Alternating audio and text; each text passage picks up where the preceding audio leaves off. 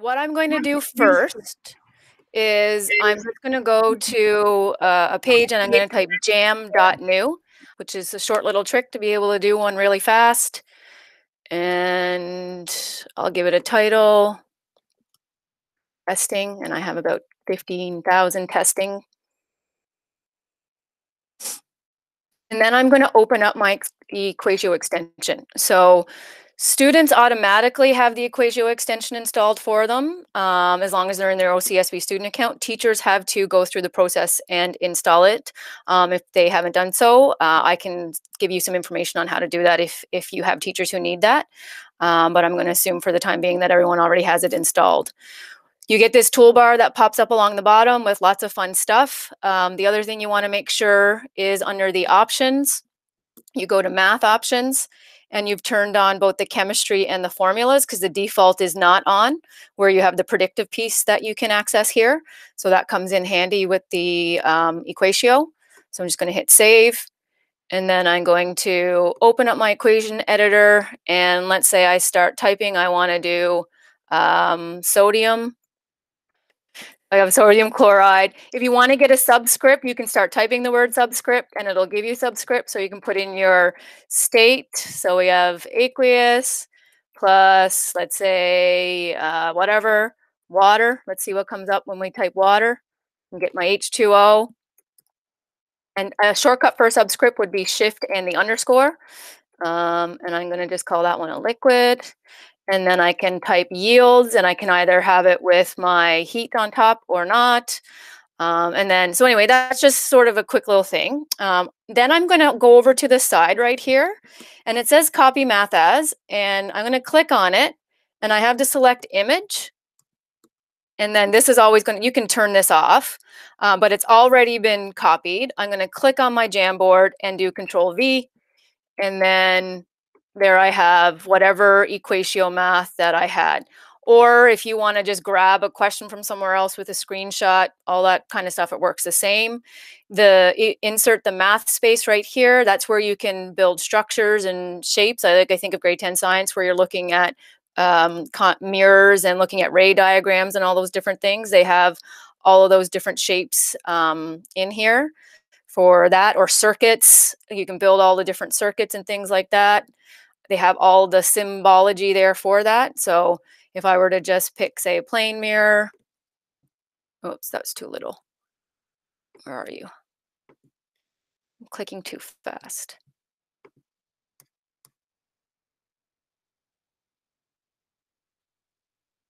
And you could search it.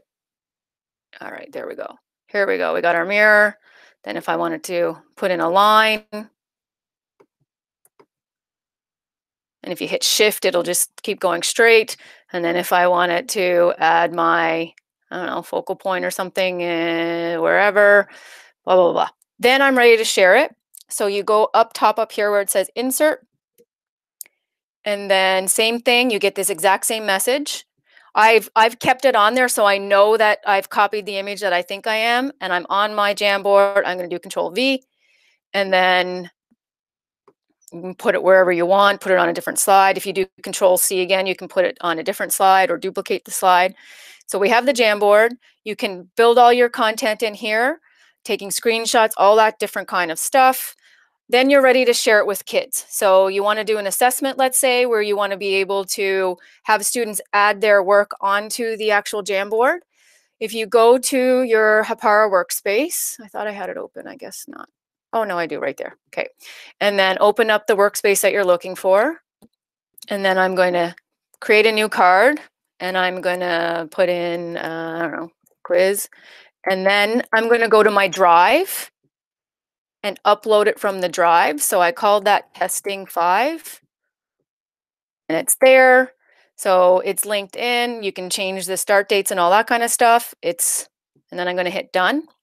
And just like all your other stuff that you use in Hapara in that third column, Once the students hit submit after they've put all their work onto it, then they can't change it anymore. It removes the privileges. So back in September and in the fall, the submit wasn't working for Jamboard, so you didn't have that option. Students would always be able to edit it after the fact.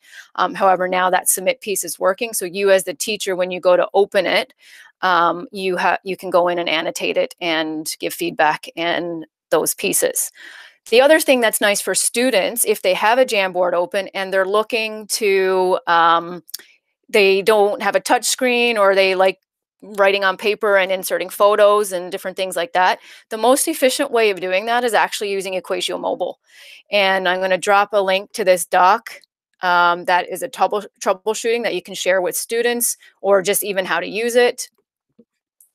And it walks through how to link your phone pictures or your iPad. I tested it with the iPad. It can be an Android or a any device where you can scan a QR code. So if I'm in this jam as a student, I've done my work on a piece of paper. I'm going to open up the EquatIO Mobile. So then I'm going to grab my phone and I'm physically going to do it now so you can see what happens. Don't you scan this QR code because it has to be linked to the person's Google account because that's how they're going to match it up. So I'm going to scan this QR code. And then you're going to open it. It's going to ask you to log into your Google account. And then it says fetching documents. So it's looking for any Google documents that you have open. All right, there we go.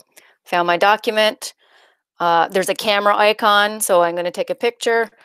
And I had already did up some a carboxylic acid and an alcohol, and I made an ester. All right, so I'm inserting my image, and if you're looking at my screen, this pops up. Math has been added to your clipboard. I'm going to hit OK, and then I'm going to click on the screen, Control V. This is the image that I took once it loads. There we go. So I did that work on a piece of paper. I used it. I didn't have to download it in a drive. I didn't have to save anything. All I had to do was scan the QR code, log into Google, take the picture, and then hit insert. And I was able to put it right on the Jamboard. And then what's nice for you as the teacher is in terms of being able to annotate, you can annotate quite nicely on a Jamboard. No worries, Amanda. It's lovely hearing children. So that's essentially where the Jamboard piece can be. Any of the stuff that you have already created, you can very easily take a screenshot. You don't need to add images always by clicking the add image here. As long as you do a screenshot and do Control C to copy it, hit the slide that you want to be on, do Control V, it'll put it right in there. So you don't need any of that go between. That's kind of EquatIO Math Space.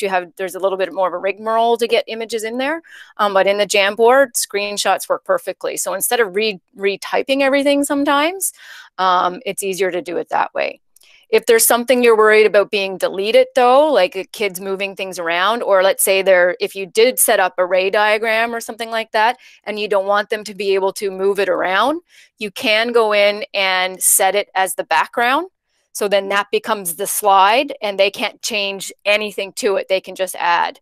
So you will have to have that saved as an image. So if I were to go to a new frame and go to set background, grab this image, I'll just find something. Google Drive. All right, so now this is the background. Nobody can do anything on this background right now. So if you had a question where you want kids to be able to interact with it without running the risk of them accidentally deleting and not knowing that Control Z is undo or anything like that, you can set your background as the question that you want them to work on.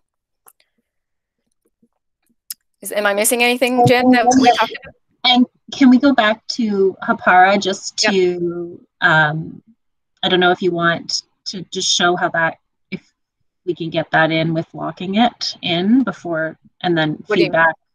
Well, just to show once the student submits the work that it is locked to any editing.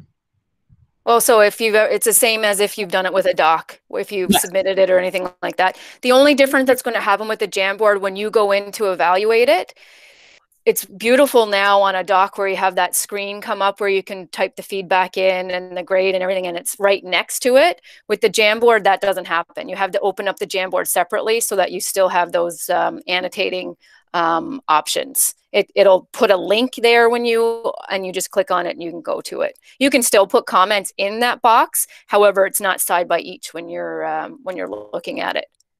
So like, I think this is the one I tested with Jen before. That's just to make sure that it worked the way that it did. So you can see that I assessed it. So I sent it back for final and assessed it. So all of those things work the same way.